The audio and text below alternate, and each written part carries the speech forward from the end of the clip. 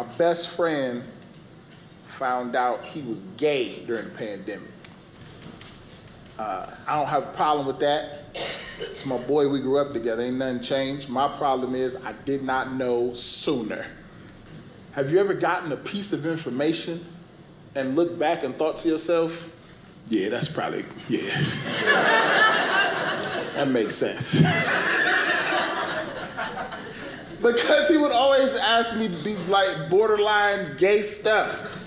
You know what I mean? Like borderline gay questions make you wonder. Like for example, he would ask me something like, hey Mike, man, can you tell a dude is gay by the way he tickles another dude?